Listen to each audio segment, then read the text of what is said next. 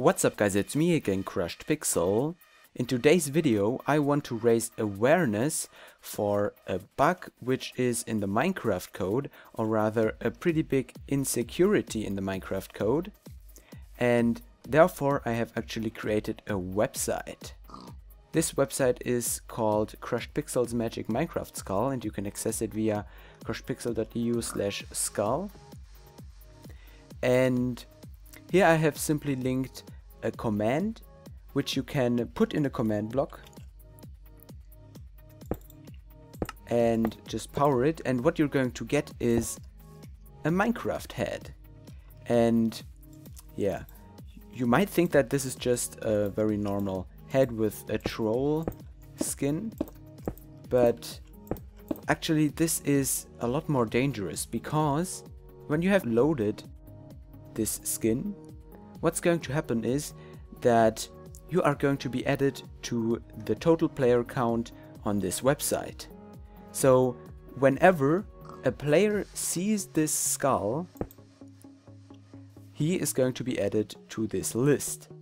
And this is pretty scary, isn't it? I mean, this way I can count, for example, how many people have played a map. So if I were to simply put this skull somewhere in my adventure map, on my website, it would tell me, 200 different people have joined the adventure map. Now, how does this work? As you can see, in the value tag of the skull, there is quite a weird string actually. So if we simply go to Google and search for base 46 decoder, we can paste this here, and you see it shows that there is this link, and this link actually tells the skull where to download the skin texture, in this case the troll face, from. So if we paste this into our browser, it's going to simply show the normal troll face skin, but in the background there is some web server magic going on, which basically looks up your IP address and looks where you come from and what your provider is. And all of this is being stored in my database. So simply from you going to Minecraft, seeing this skull and automatically downloading the skull from the website, what happens is that I get your IP address and your country, etc.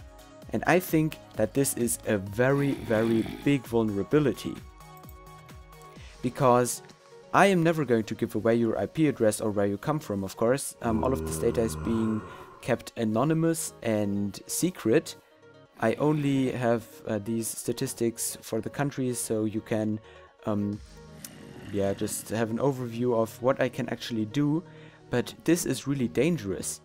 And well, why does this need to be patched?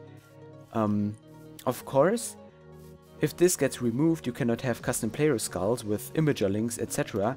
Therefore, Dragnus's skull generator or my custom heads MC edit filter wouldn't work anymore with custom links, and you would have to like upload your skin to Minecraft and then just generate the head.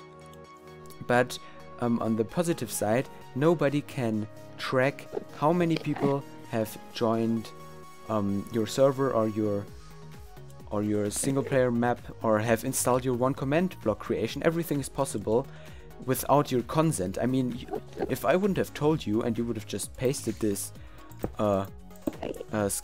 this command and put it in your world,